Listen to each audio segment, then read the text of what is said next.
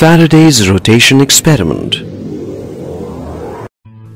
Michael Faraday showed that a magnet is capable of producing a rotational motion in a conductor carrying current.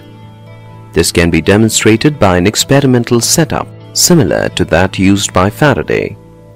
Take a white glass tube with corks fitted at both ends.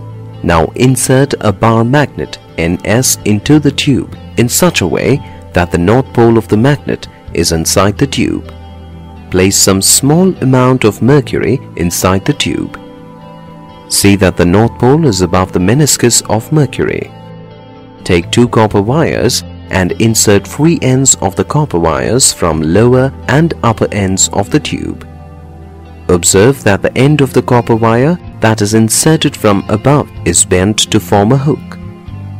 The copper wire which is fixed at the lower end of the tube is in contact with mercury. Suspend a copper wire from the hook. Complete the circuit using a battery, rheostat and key. What do you observe? We observe that the copper wire which is suspended from the hook revolves around the north pole. Now switch off the current.